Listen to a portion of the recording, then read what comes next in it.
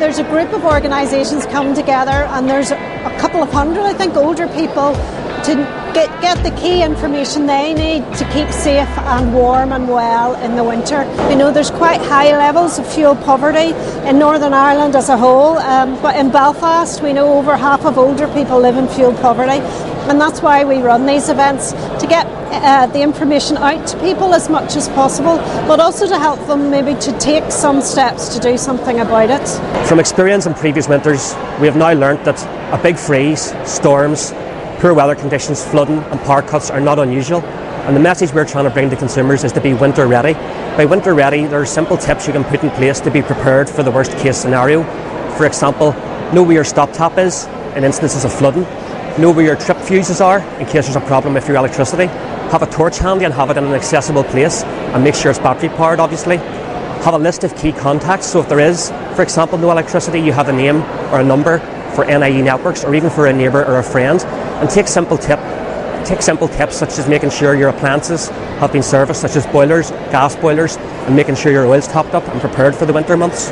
These events are great for the older people because they get all the information under the one roof. They come to the one place, and there's so much diverse information. I think this is about one of the biggest ones there has been. I think there's 46 stalls here, and this information is vital to a lot of the older people. They wouldn't know about these things otherwise. I think we're very lucky to have Belfast City Council running these events.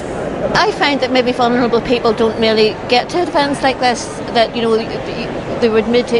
You don't have the neighbourliness that you had years ago, and that if people were coming to an event like this, I think it needs to more people maybe to volunteer and go round and see that people in their own neighbourhoods can, if they got the information here, then they could pass it on maybe. I think the thing that we'd like to change, and is always a struggle, is older people come to these events, but we always need the more isolated people, some of the people who are stuck in their own home, or they really are a bit housebound, so it's getting the information out to them is the most important thing. Sometimes older people want to remain private, and they're worried about getting help or asking for help, but I think we need to take that fear away and help other older people and neighbours to look out for the people around them, because there is help there, but it's getting it through to the right people.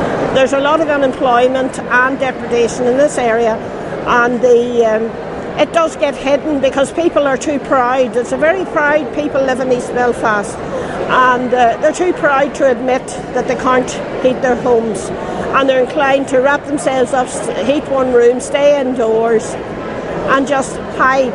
And I think that everybody should live in a comfortable, warm home. A lot of the homes, right enough, have been, if the housing executive standard is quite high, they are well insulated and that in these days, and I don't think anybody should have to live in a cold home. I don't think there's an excuse for that at all.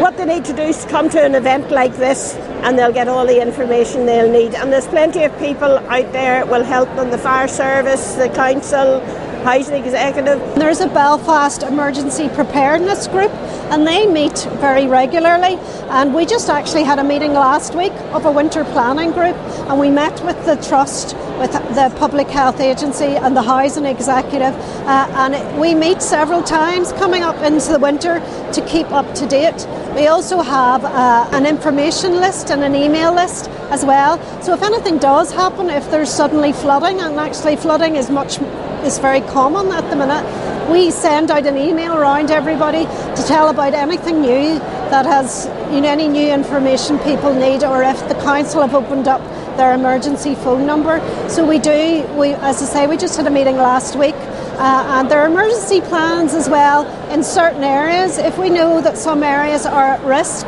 in the cold weather or at risk of flooding, some of those community groups now have their own emergency plan. It's important that older people in communities know about what's happening, and other older people can sometimes tell their neighbour who doesn't get out, about what help they need or what has just happened. The information is there, but it's not always in the one place, and it can be difficult to raise that awareness. Certainly here at the Consumer Council, we can talk about a whole range of availability in terms of grants, offers, the cost, the ability to switch. But events like today, such as Avonil, where we have a whole range of different organisations who cover various areas is ideal for consumers to come to a one-stop shop and get all the information they possibly can from the expert organisations in order to be fully versed in what's best for them throughout the winter months. It was a very well supported event, and it's been very nice going round to everybody and learning so much in one morning.